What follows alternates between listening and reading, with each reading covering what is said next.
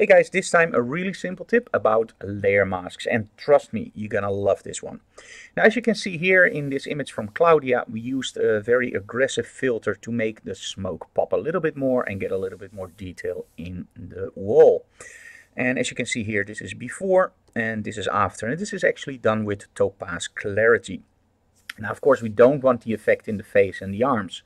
And normally you use a layer mask for this to take this effect out. So go to layer mask. And in this case, we're going to choose reveal all for the very simple reason, most of the shot I want the effect on. Now you see that the layer mask is actually white. Now that means that if I paint with black, I can actually take the effect out of her skin. Great. But I don't see what I'm doing, and I really would like to know if I'm correct with my editing. Now, of course, you can use the Alt key and click here to actually see what you've done.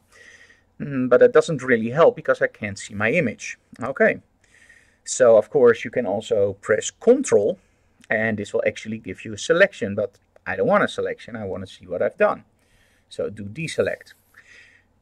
If you want to see what you've done, now we all know quick mask, right? It makes everything red. There's also something in your layer mask, so make sure you're on the layer mask and use the backslash key. And now you can see that everything that I painted is actually red.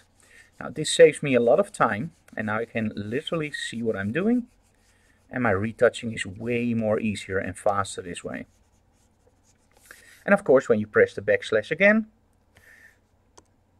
and the effect is on and off. Oh, sorry, you can see your selection on and off. So that's the tip for today. Use your backslash key.